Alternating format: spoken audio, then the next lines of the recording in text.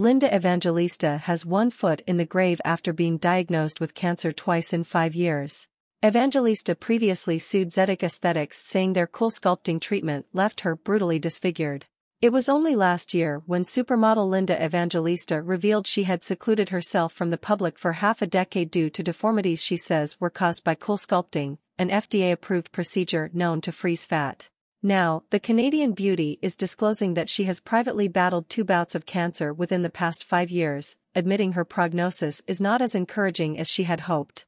Although her post-cancer team says her health is good, Evangelista shares she has a horrible oncotype score, a number that reflects the likelihood cancer will return. "I know I have 1 foot in the grave, but I'm totally in celebration mode," Evangelista told the Wall Street Journal magazine.